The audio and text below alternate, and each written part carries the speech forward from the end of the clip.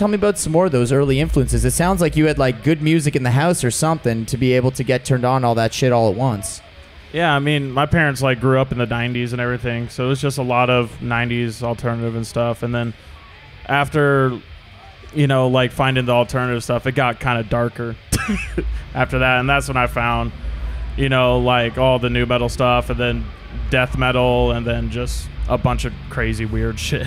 So like after your flannel Nirvana phase, grunge, you're grunged out. What are some of those earliest heavy bands? Like what's the gateway drug to like drop tunings and breakdowns and all the gnarly shit that you're into now? I mean, I don't know. I mean, I'm also like a hardcore kid too, so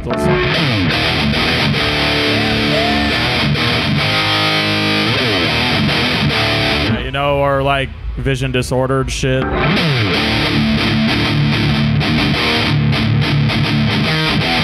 You know, all the kind of, you know, beat down shit.